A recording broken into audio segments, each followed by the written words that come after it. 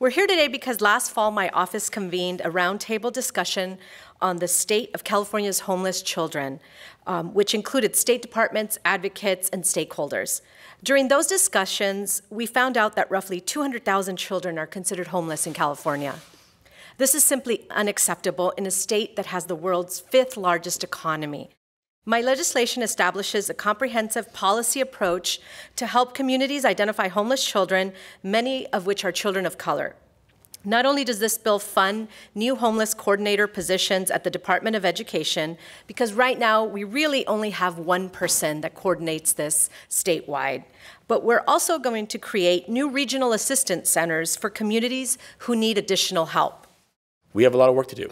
And this bill, AB 16, really helps to move us in the direction of how we support them.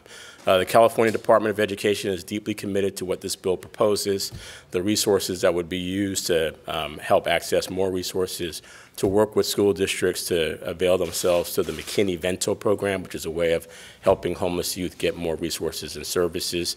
We're completely committed to it. This is very personal to me. You know, my own elementary school where I attended and is in my district, 24% of the children are considered homeless, and that's unacceptable. And these are kids that are living in cars, motels, or crowded up in a garage.